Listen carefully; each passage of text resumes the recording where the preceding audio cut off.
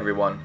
So, while on my vacation from all and any social interaction the past few months, I decided to pick up a modified Xbox 360. There's been a number of early Halo builds of games on the 360 that have leaked out over the years, and I've also wanted to dabble in some Halo Xbox 360 modding in preparation for MCC PC projects. Halo 4 is one of my favorite Halo games, and it also has one of the most interesting development periods as well. This build is from March 2012, nearly 7 months before the game would go gold, and that means printed to disc. This video is largely unscripted, so bear with me as I may trip over a few words going through some of this footage and trying to explain things. There's a number of really interesting things going on in this build that confirm to me a few things that we've heard in the past, as well as give some insight as to how the final game ended out, specifically with the Forerunner weapons. You may also notice in this early main menu there's some unreleased music as well. I'll be releasing a full video of the menu so you can hear all the music without any interruptions later. A few interesting things to note in the UI here. The first thing is that you see the label of Midnight at the top of the menu. Midnight was the code name for Halo 4. The second was, that just flashed on screen a second ago, was the game mode Supremacy, which I believe is an early name for what would become Dominion. Jumping into gameplay, let's take a look at the pistol and the assault rifle. The first noticeable thing is the texture pop-in, much like you saw in early Halo 2 builds. Of course, this is an in-development build, and it's not expected that things like that should work well yet. More curious is the stretched unwrapping on the pistol's grip. Things like this are pretty uncommon when you're making a model, if you're going to be putting in a game, especially for a big studio like 343. Not sure what's going on here. In terms of the HUD, there's a different grenade icon, but more interesting is in the lower right-hand side of the screen. Not only does it say Abture the flag, clearly a typo or some sort of cutoff, but it also has a back button, which fits in well with what they were trying to do with make the game more accessible, by easily displaying the rules of the game. You'll also notice right above it, you can see the ring that shows which player is on screen. Now I'm not sure why in solo mode you would want this, but 343 has done other curious UI elements in their HUDs before, which seem to have no purpose. This one, for example, from H2A. In this early H2A screenshot, you can see that there's an Xbox One logo right next to the player's first place marker. Now, I don't know what this would be for, other than to determine whether who's on Xbox or PC back in 2014, but it's not a secret that they've had H2A running on PC for a long time, as they've recently said in the lead-up to H2A's release on the PC. These UI HUD artists are very deliberate in what they put on screen. So while this Xbox One logo in the screenshot I'm sure is a whole story of its own, showing that wing quadrant is pretty interesting. It is possible that it was just something that they wanted to have show up when you have multiple players on screen, which kind of makes sense, but it's also kind of weird because the ring quadrant shows which corner of the screen a player would be in. Curious either way. Now I want to focus on something I find really interesting here, and that's the assault rifle pickup icon. If you look at it, it's kind of weird looking. It's got these ridges and it looks like part of the upper cowling has been peeled back. So why is this, and why would they do this? Was there another assault rifle model that they had before the one they went with in the game? I actually think it's due to something else, something a lot more interesting than them scrapping an old assault rifle concept. And that is a modular design, one much like we would see in Halo 5 where different weapon attachments could be attached to the top. Each of those little ridges correspond to the segment on the gun. Take a look at this Halo 5 concept art. You can actually see a corresponding module exactly for that ammo counter that would fit exactly with the old pickup icon. It's quite interesting how forward-thinking their new art design direction was, since they were going so heavily into this gritty realism, which I personally really like. I would caution against any thinking that this meant that they wanted to have weapon attachments for Halo 4. When they were working on Halo 4, they didn't even know if it would be a 360 title at first. It was possible that it would come out on the Xbox One. So this could just have been forward-thinking ideas and art they had done to show how these things would work in the first place. Why Halo 4 wasn't an Xbox One title is a whole other story I can tell if people are interested. Moving on, let's take a look at the scatter shot. Now, the scatter shot was the very first Forerunner weapon that 343 finally felt they nailed, which may seem funny considering how people think it's kind of lame. As you can see here though, the scatter shot actually has some really bouncy projectiles. Now, I really like this. There's a couple of other differences going on here. There's some incomplete model and shaders work left here to do.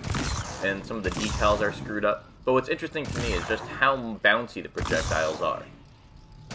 Now, it's really important to understand what struggles 343 had with the Forerunner weapons. You can see here just how unique this gun is, but that was also part of the problem that they had with them. A lot of times they would do playtests with the new Forerunner weapons and find that pro players and competitive players didn't like them just because they were too hard to understand, they weren't lethal enough, or they were too gimmicky. Which is why in the final game, they're reduced more down to human weapons that are, well, orange, which I think we all agree is kind of lame. While I really like how bouncy this is, it actually reminds me a lot of when you would throw a spike grenade in Halo 3 and it would just fill a room full of the rounds. I can just see this being something that pro players and competitive players could really hate just because it was so gimmicky, and there's no way to really counter this if someone's just shooting at a wall filling it full of hot plasma, or whatever projectile this was at the time. Hard light, I guess it is. But whatever you want to call it. Oh yeah, and it has a different reticle, which really is not that big a deal and kind of normal during development. Looking at the battle rifle, there's something interesting to note as well, and that's that the scope is further back on the gun than the final game. I don't know exactly why this would be in the pickup icon. It doesn't seem to me in first glance to be something that's going on in first person, but it's a curious change nonetheless. Moving on here, let's take a look at the Spartan laser. Now, there's not really much to see here. You'll notice that the reticle is a little bit different, and it has a little charge icon in the upper right. This charge icon is also used for heat on some weapons. I don't think it's anything that significant to look at either. It's probably just something there so they can quickly have something to plug into if they want to. You'll notice here on the plasma turret that it's there as well, even though the plasma turret doesn't use it in any shape or form. Now, let's take a look at the first version of the incineration cannon. It's still using rocket launcher animations, it doesn't have its own HUD, and it has a very different reticle. The projectiles don't have their effects either. However, the explosion effect I'm kind of fond of. It looks a lot bigger than what's in the final game, and I dig it. And, oh, yeah, it has no textures. Here's a look of it in some better, brighter lighting on the map Longbow.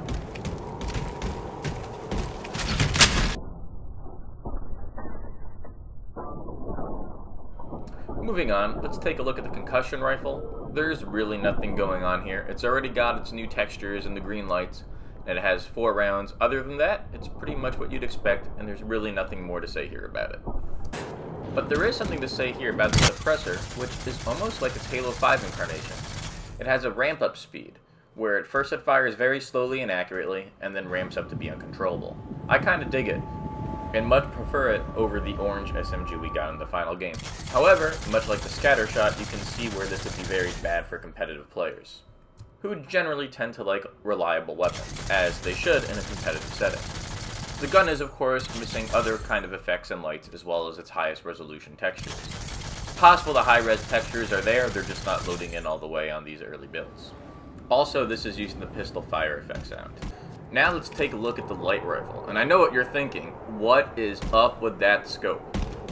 As it would turn out, apparently nothing. It's just that since the weapon is using another gun's animations, it's pointed more downward and therefore it looks larger. Take a look at it in Halo 5. It really appears to just be a matter of perspective. And even if it isn't, it's really not that big a deal in the actuality of things. Another interesting thing about this alpha version of the light rifle is that it actually does a 4-round burst, not 3. Based on the audio, it still does burst fire when in zoom.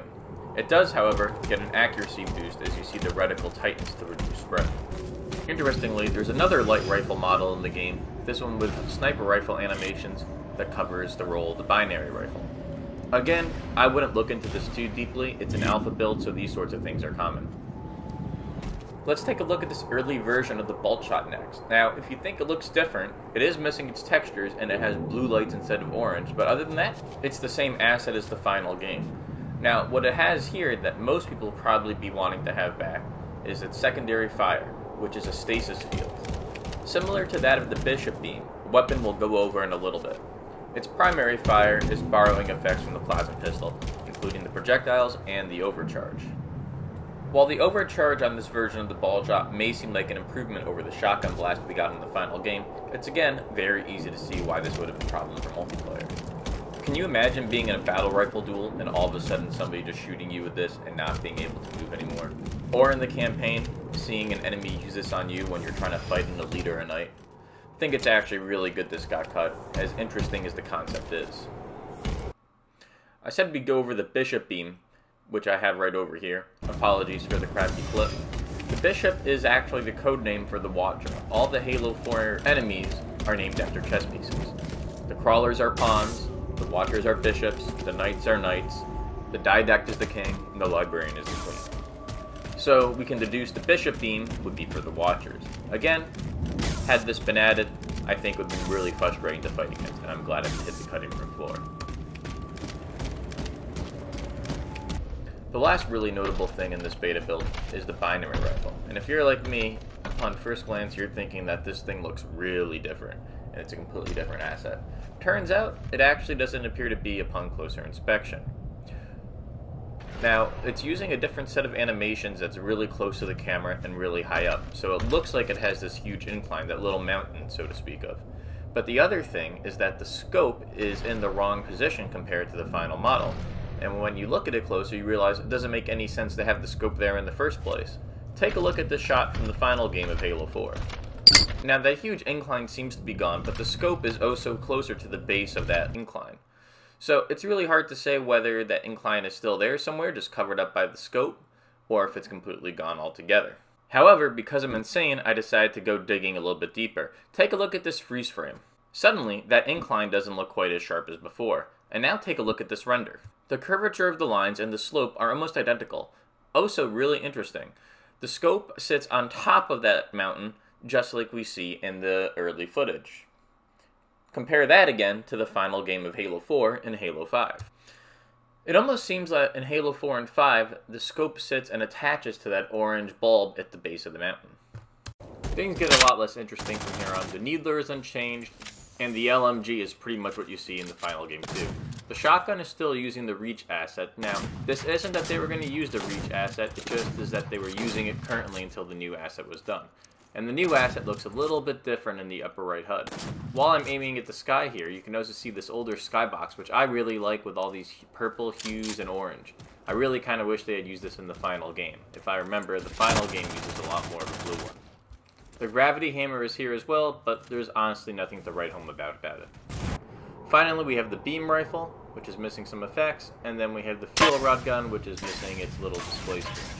That pretty much sums up all the weapons in this build, but I do want to show off the pulse grenade. The blast is much larger and has some pretty interesting effects, but that's pretty much it. It still does the same thing. Thanks for tuning in for this video. I hope to do a lot more videos like this, looking into some unknown parts of Halo and earlier builds. If there's anything you particularly want to see or have interest in, please let me know and I'll do my best to do a video on it. I plan to do a lot more videos in the coming months, especially as we're all stuck at home. If you enjoyed this video, be sure to leave it a like, subscribe, and share it to your friends. Until next time.